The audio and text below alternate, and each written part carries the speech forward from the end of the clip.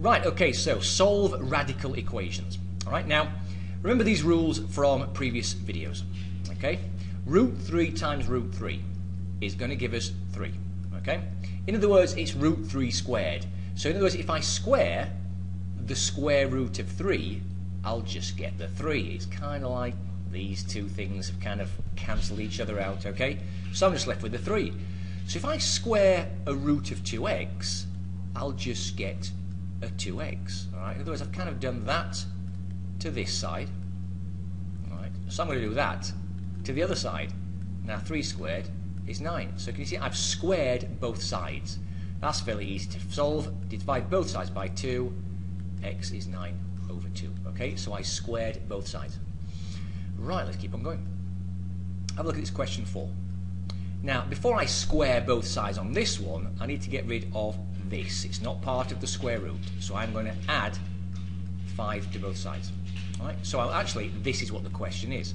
Square root of 6x minus 5 equals 5, because I added 5 to both sides, okay?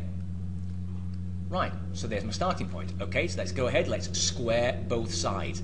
The easy thing about this left-hand side now, what you realise, is that's just going to be 6x minus 5. Okay, I squared the square root, so it's just what's inside, 6x minus 5. But now what's 5 squared? That's 25. Okay, so squared both sides. Now just do the algebra. Add 5, add 5. Can you see you're going to get 6x equals 30. So divide both sides by 6, number next to the letter, x equals 5. You can always test it if you want to. You know, put it back into here, you know, plug it back into there and see what you get. Okay, so just one more.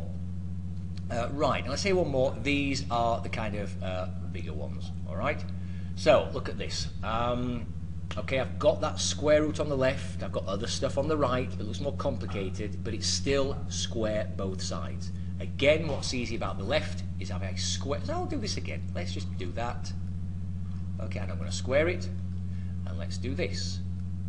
I know I'm going to square it, I'm squaring both sides. What's nice about the left is, again, that is all I will have left, just the thing inside the square root, okay, the expression inside the square root.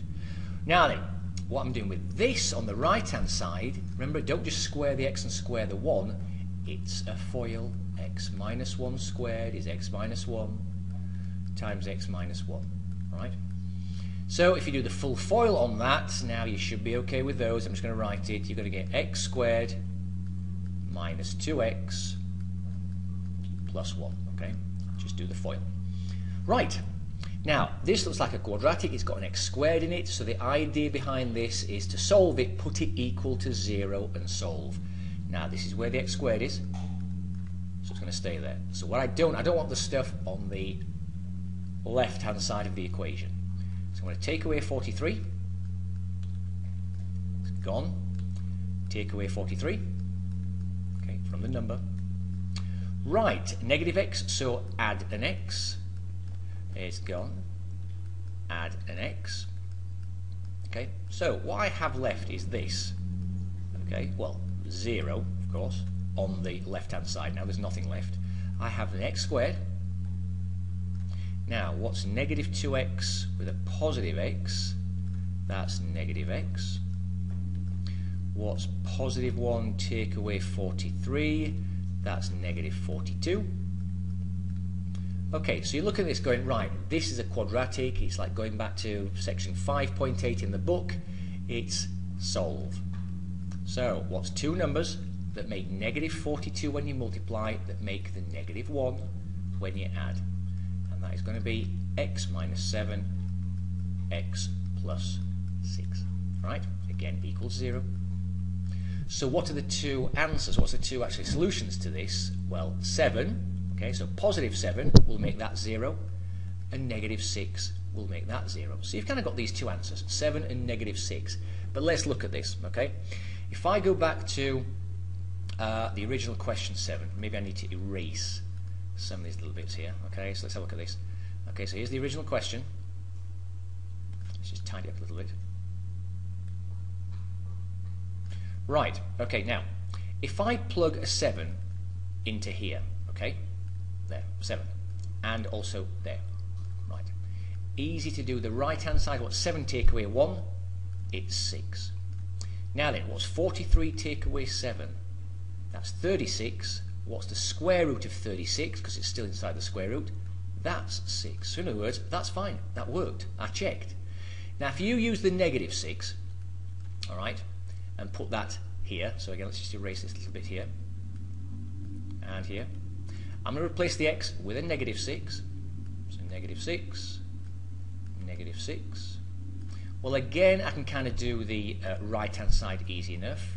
Negative 6 and negative 1 is negative 7. So that's what I get for the right-hand side.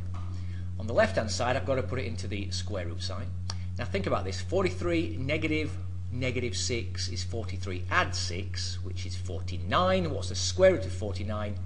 It's 7, and that is not equal to negative 7. Okay, so basically that one doesn't work. So remember these with these quadratic solutions. Just check to see if they work. Okay, so the answer for this is 7.